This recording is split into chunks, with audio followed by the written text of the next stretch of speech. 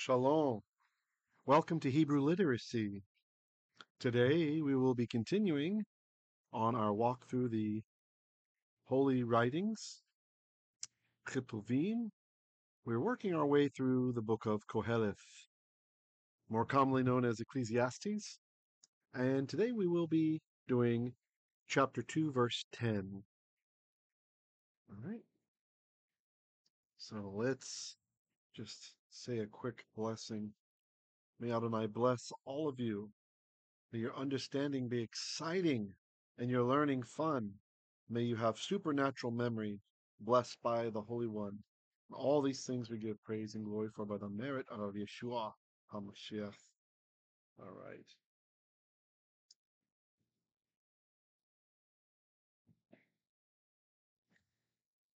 Here we are. Now, verse 10, it's pretty big. I will read the whole thing first, as one of my viewers has requested that I do, and then we'll start breaking it apart, okay? So here we are, verse 10. וכל אשר שאלו עיני לא atzalti meihem. לא מנעתי את libi mikal simchah. כי libi samei'ach mikal amali.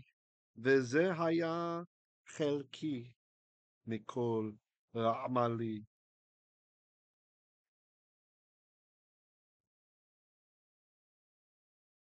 Okay, so we're going to be tackling this verse in two pieces.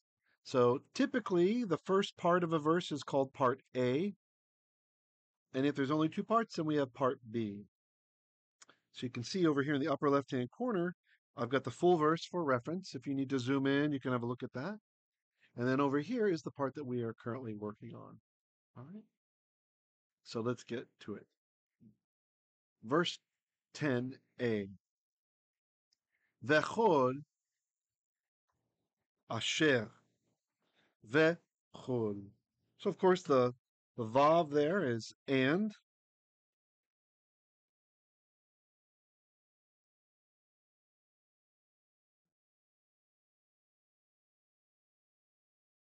Chol is all. Asher, which.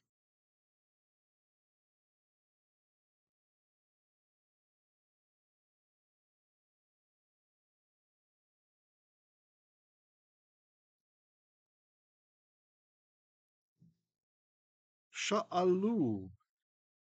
Shalu. Now here it gets a little bit interesting.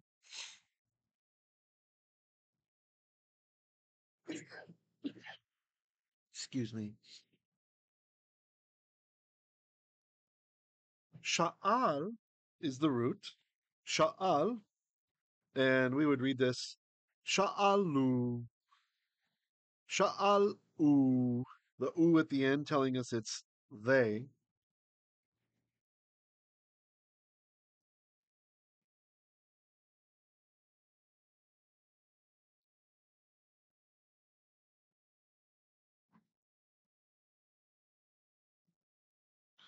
Now, sha'al usually means ask, right? From this we get the word a she'ela, a question. Ask.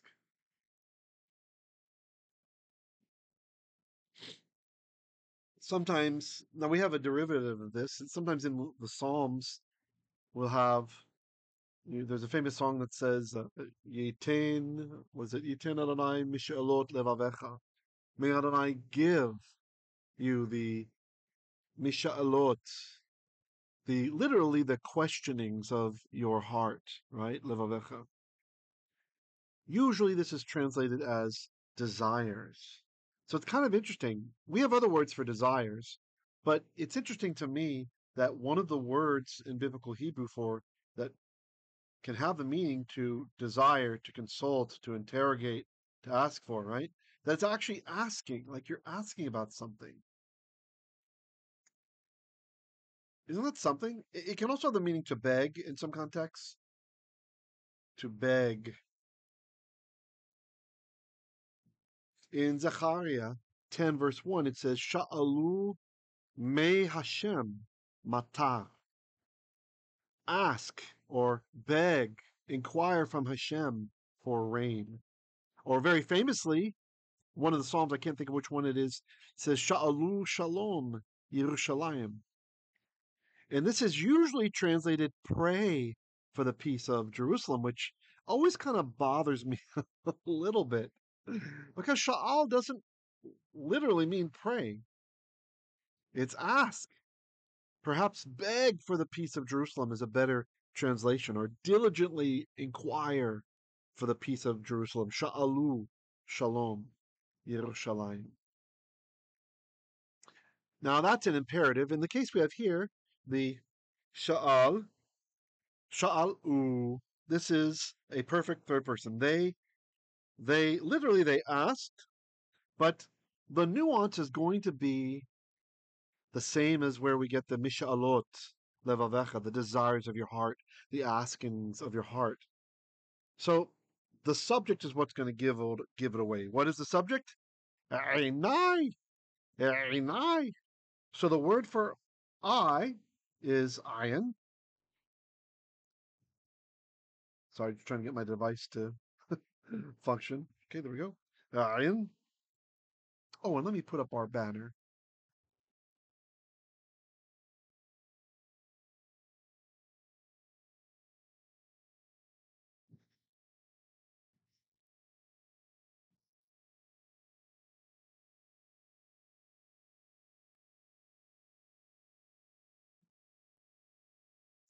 Ayin is I. Einayim is eyes. And if we delete the mem, einai is eyes of. And then we add the yod suffix einai. That's eyes of me. So that suffix at the end is my.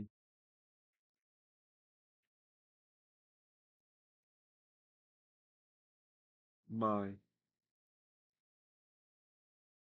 When you have the ending e,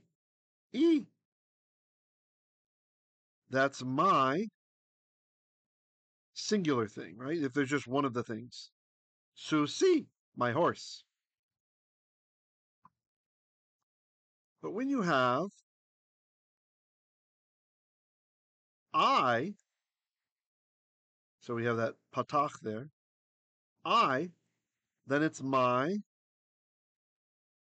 plural of the thing. So susi is my horse, susai, my horses. Okay? That's what we have going on here. Eini would be my eye. Einai, my eyes. So the eyes are the subject here. My eyes is the subject, and the verb is sha'al. So sha'alu einai. Einai is like sha'alu einai. My eyes asked. And this really means desired. They wanted. The Hebraic idea of eyes asking for something, your eyes are asking for something, is they're hopeful eyes, right? They're hungry eyes. They want something. So, v'chol asher sha'alu einai means, and everything which my eyes desired. Everything which my eyes desired, lo, not, atzalti, atzalti. Atzal, aleph, tzadi, lamed, if you're just listening. This can have a couple different meanings. It's like to take away something or to reserve something. If it's followed with min, then it means to refuse, right? To refuse. And we actually do have that here. So we have atzal, atzal, take away.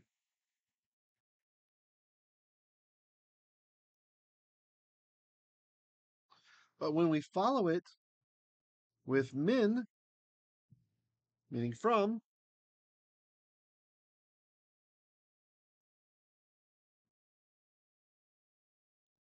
then that one equals refuse.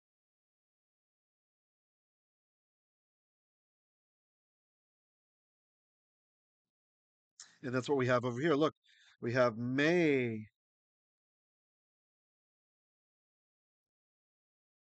Meihem. What happened was we tried to have the meh, but the hay couldn't take the dagesh, so he got rejected. Came down here and lengthened it to a longer tzere, to meihem. Batman leaves mayhem in his wake. So atzal refused to.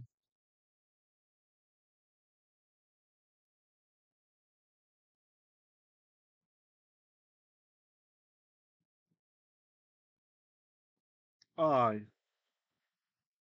I refused ham.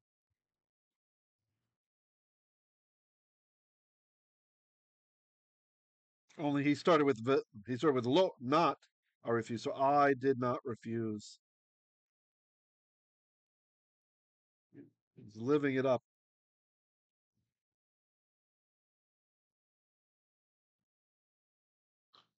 Lo atzalti meihem, not, and then atzal plus mem is refuse. To I them. Who's the them? His eyes, or the stuff that he wanted. V'chol asher sha'alu, and everything which sha'alu einai, my eyes desired. Lo atzalti meihem, I did not refuse them. How are you guys doing? Any comments or questions? I'm just going to get a drink real quick.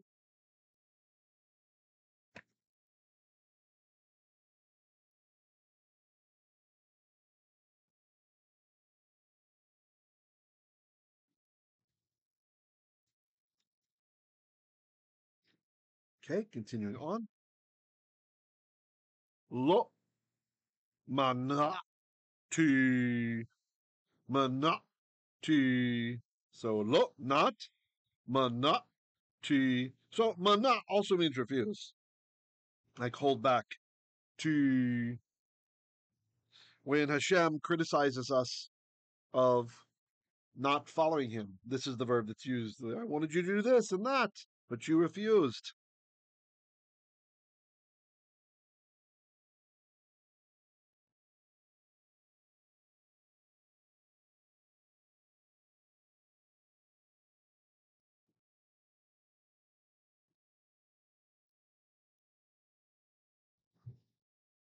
Et, the definite direct object marker.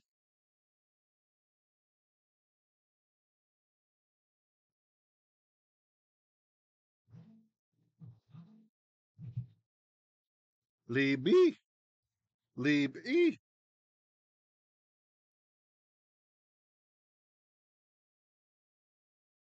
It's happening. Hold on. I think I'm having an equipment issue. Let's see. Oh yeah. Fortunately, I can pause. Okay, I think we're right now.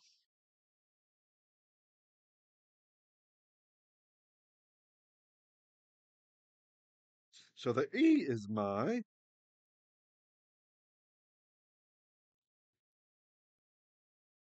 And this is the word levav. The vavs, the double baits have collapsed, and that's why we have a dagesh there. So heart of E. So my heart. Lo manati. I did not refuse or restrain. Et libi. My heart.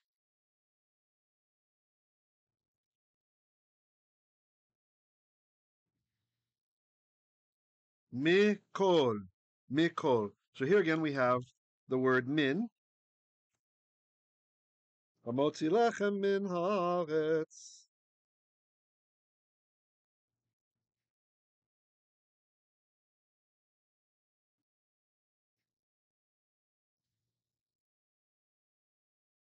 Min meaning from. Oh, sorry.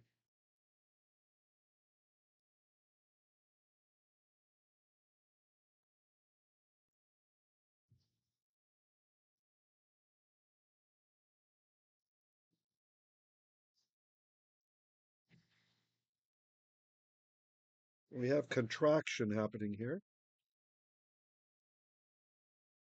Min kol became mikol. The noon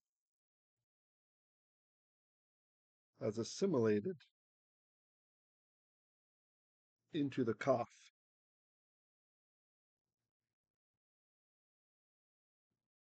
That is why we have me with the dagesh inside. That's the noon inside of there. Me from kol all simcha joy. Our congregation here in the Philippines is called Simchat Hashem, the joy of the Lord, or the joy of the name. Okay, so let's just take one more look at part A of this verse. V'chol asher sha'alu, and everything which desired, literally asked, inquired, or begged, einai, my eyes, lo atzalti, I did not take away or refuse or restrain meihem, them. Right, so we have that idiom, the atzal plus min is to refuse. So I did not refuse them. Lo, not manati, I did not hold back. Et libi, my heart. Mikal, which is mikal, from all or any kind of simchah, happiness, joy, any kind of joy. You guys have any comments or questions?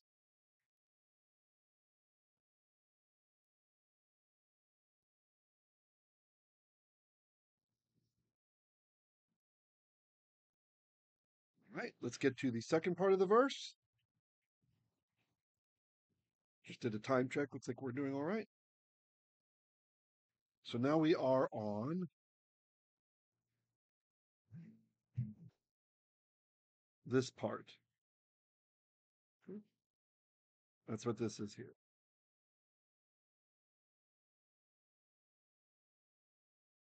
Should have done that on the previous slide. Now I have my method. We're improving, continuously improving. Bezrat Hashem.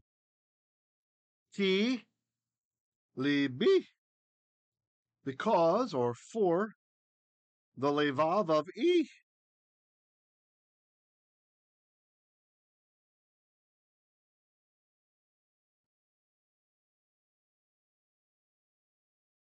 My heart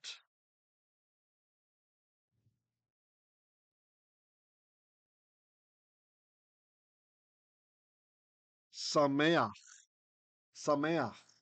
This is an active participle from where that noun on the previous part of the verse derived from. Simcha is joy, and samei'ach is from the verb samach, to be happy, to be joyful.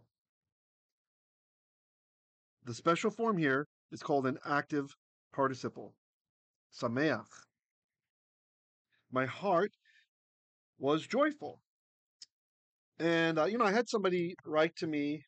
I was going through checking comments on YouTube last night, trying to spend maybe an hour and a half responding to people. I was a bit behind. And one fellow had asked me on my video where I'm proving that Vav was a Waw in ancient times. It was a W. So these guys, the one guy who claims that God's name was Yeho, and the second part was Va, that it can't be because there was a W back then, right?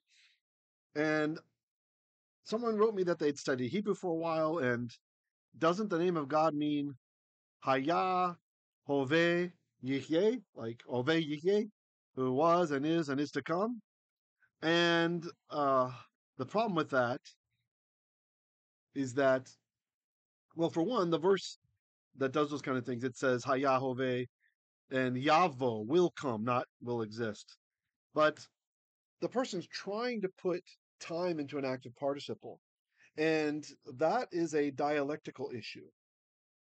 The participles, like this word here, samei'ach, in biblical Hebrew, do not express time. There's no time expressed in a participle. In modern Hebrew, yes, you do. That's the so-called present tense, right? It's been kind of influenced by Indo-European languages. But biblical Hebrew, no. No, no, no. We will insert time sometimes in English to just make it make sense to us. But really the function that's happening in the Hebrew is we have a noun, and then we have an, oops, sorry. Oops. Here's our noun. We have a noun, in this case, libi, and we have an adjective, in this case, samei'ach. One way of thinking of an active participle is you can think of this as a verbal adjective. It's an adjective derived from a verb. Okay. So, for example, my heart, it could have said, my heart, a green one, right? Or it could have said, my heart, a big one. But instead it says, my heart, a rejoicing one, is really how to understand that. And then we just have to make it sound right in English or whatever your target language is, right? So in this case, not only is it not a present tense, but it makes more sense translating into English to put it in the past tense. Okay? So do not be fooled by modern Hebrew if you've studied that dialect a little bit when trying to understand what the Tanakh is saying here. Okay? Ki libi sameach, for my heart rejoiced, or my heart a rejoicing one. Mikol amali, mikol. From. So again, we have min doing its thing.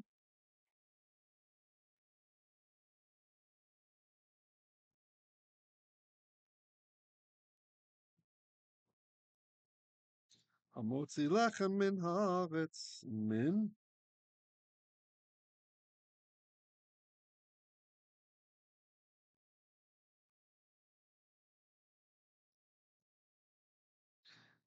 And then the dagesh is just showing us the noon has assimilated. From all, and then I will just be literal first on this next word, and then we'll go deeper. Amal.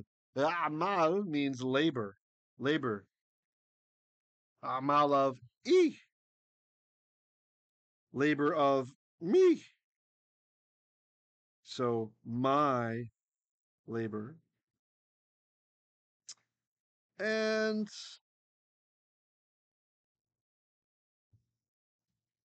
there is, let me get you the reference, a work by Loretz called Qoheleth und der Alte Orient. Freiburg is where it was published, 1964, page 280, section 973, where he makes the interesting observation that amal can actually mean wealth. It can have the nuance of wealth, which makes sense here if you think about it. Everything that Qoheleth has done, or he's been talking about amassing things, right? So it's not just amali, my labor, but more specifically, more concretely, realized as wealth. So mikol, oh, sorry. my brain remembered we had mikol there, and then I went back. Mikol, from all of amali, my wealth. Veze hayah cheleki. Veze. Ve, and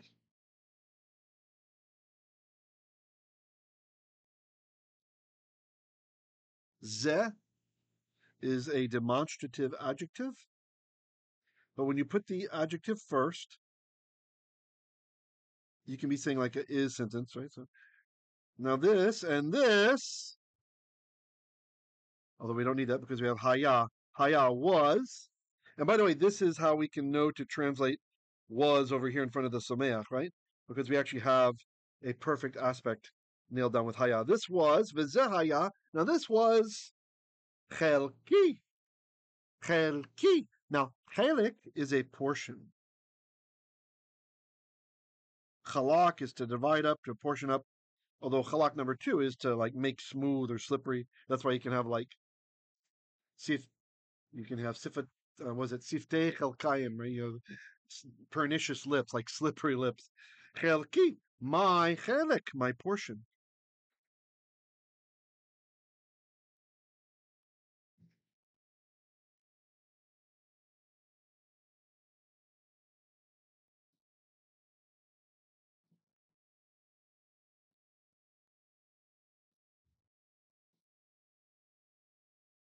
Portion. Chelik.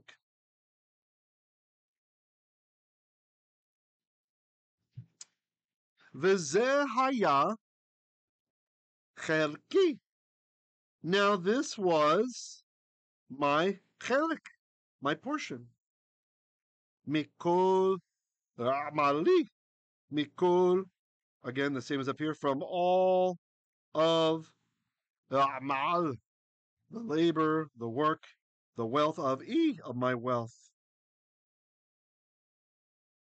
My. Or actually, it probably makes sense to tease these out a bit differently because the Hebrew parallelism. So the first one probably makes sense to say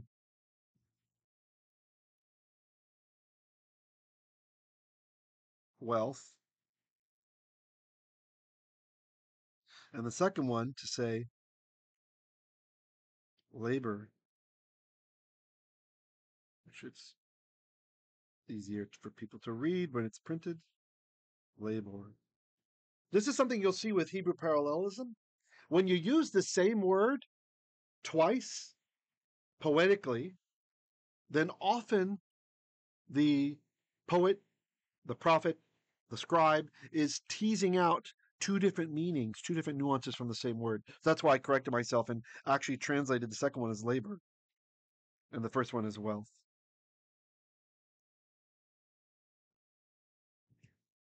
Okay, any comments or questions? I think that's a good stopping point.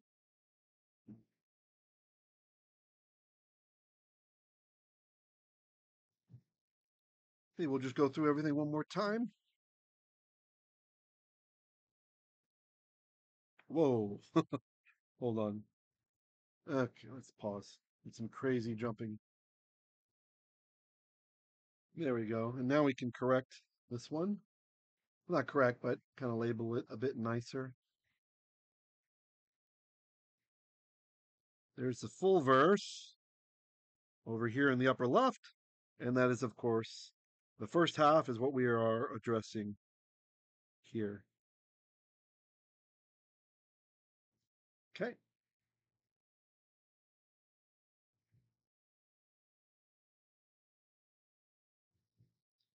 V'chol asher shalu einai, and everything which my eyes desired. Lo atzalti meihem.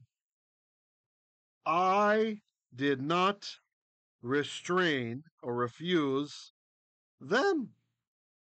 Lo manati.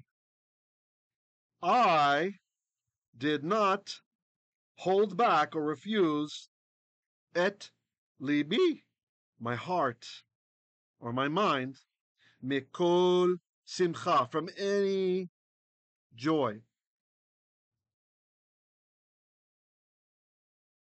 Ki libi samei'ach, for my heart delighted or was joyful. Mikal amali.